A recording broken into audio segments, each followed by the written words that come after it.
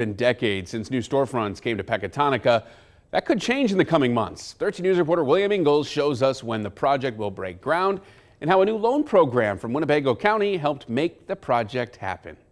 This is an empty field now, but Pecatonica Village Board President Bill Small says it will soon be home to a historic development for the village. You know, I've been on the village board for about 18 years, and I can say this is probably this will be the biggest thing that happened probably in decades.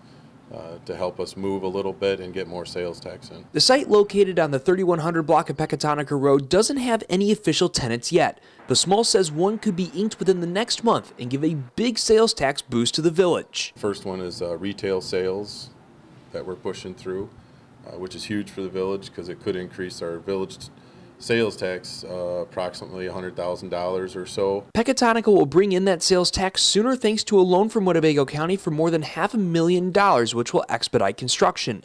The county used to fund these types of projects with host fees from the landfill for free, but will now give the money out as a 0% interest loan so the county can start other projects in the area. And then the county will get those funds back, and then we can invest in another program, whether it's in Pecatonica, City of Rockford, South Beloit, Rockton, wherever it may be assisted and needed. Winnebago County Director of Development Services Chris Dornbush hopes other areas see Pecatonica's use of the loan program as a motivator to start their own development projects. So once somebody kind of blazes a path and shows how successful it can be, I think more municipalities will be interested in doing that. Teaming up to help businesses go up in the area.